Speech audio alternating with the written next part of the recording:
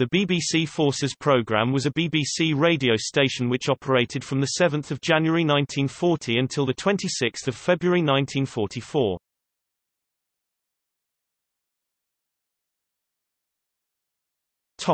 Foundation. Upon the outbreak of World War II, the BBC closed the existing BBC National Programme and BBC Regional Programme, combining the two to form a single channel known as the BBC Home Service. Domestically, the BBC's medium-wave transmitters continued to broadcast only the Home Service until the start of 1940, when, the lack of choice and of lighter programming for people serving in the armed forces having been noted, some of the former regional frequencies 804 and 877 kHz were given over to a new service known as the BBC Forces programme.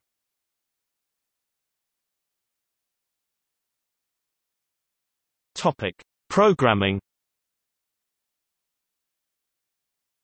The BBC Home Service had been put together in a hurry and many of the pre-war favourite programmes had been lost.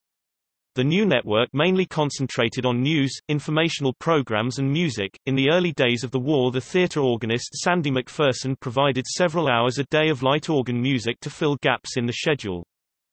It became clear that the members of the armed services during the phony war, especially those in France who had been expecting to fight, were now mainly sat in barracks with little to do. The BBC Forces programme was launched to appeal directly to these men.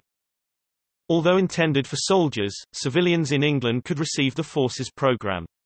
Among them it became more popular than the Home Service, and after the Battle of France the Forces programme continued to broadcast in the United Kingdom. The Forces programme's mixture of drama, comedy, popular music, features, quiz shows and variety was richer and more varied than the former National, although it continued to supply lengthy news bulletins and informational programmes and talk. Programming was developed for specific services. Ak Beer Beer for the anti-aircraft and barrage balloon stations. Garrison Theatre for the Army. Danger, Men at Work. Sincerely Yours, Vera Lynn. And Hi Gang for the forces generally. Initially the station was on the air from 11 a.m. until 11 p.m. However, from Sunday 16 June 1940 the station would commence its broadcasting day from 6:30 a.m. and would continue until 11 p.m.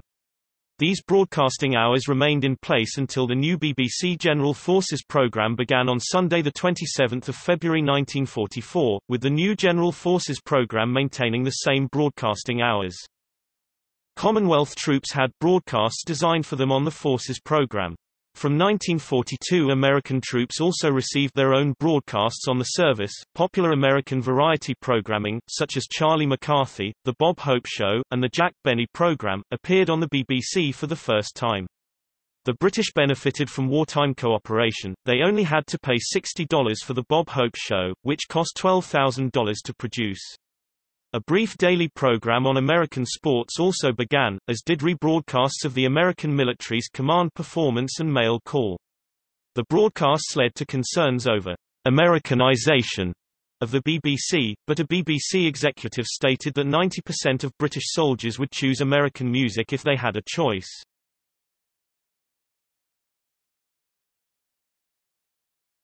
Topic: Closure.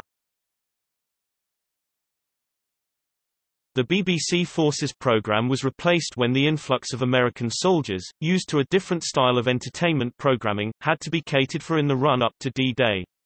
The replacement service was named the BBC General Forces programme and was also broadcast on the shortwave frequencies of the BBC Overseas Service, which itself had been known until 1939 as the BBC Empire Service and was relaunched again in 1965 as the BBC World Service. After VE Day, the frequencies of the former national programme 201,149 kHz were taken over by the new BBC Light programme.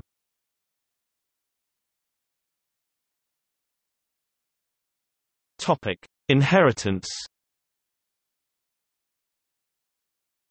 The pre-war national programme, whilst using the same frequencies and transmitters as the post-war Light programme, was not the general entertainment network its successor the Light programme became. The Light programme was more of a child of the Forces and General Forces programme, with a style of presentation and programming that had not existed in the United Kingdom before the war.